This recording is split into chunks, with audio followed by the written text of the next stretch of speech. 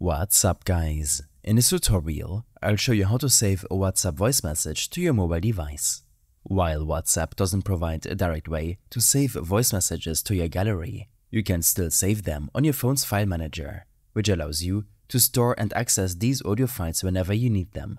This method is straightforward and ensures that your important voice messages are saved permanently on your device.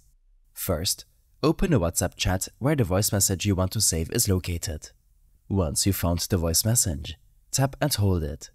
Holding it down will bring up a menu with multiple options. In this menu, you'll want to select Forward. This option allows you to select the voice message for further actions.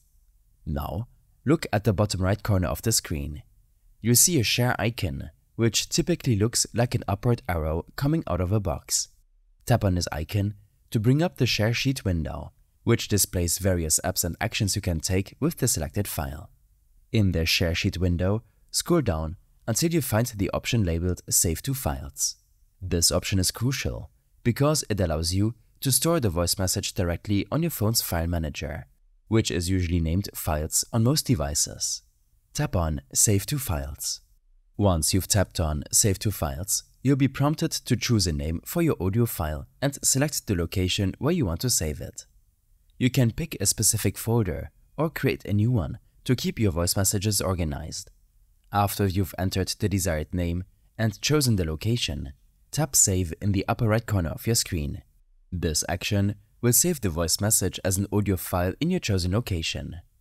To confirm that your voice message has been successfully saved, close WhatsApp and open your phone's File Manager app. Navigate to the folder where you saved the audio file. Once you find it, tap on the file to play it. You should hear the exact same voice message that was sent to you on WhatsApp, now stored permanently on your device. I hope this helped you out. Leave a comment if you have any questions and see you in the next one.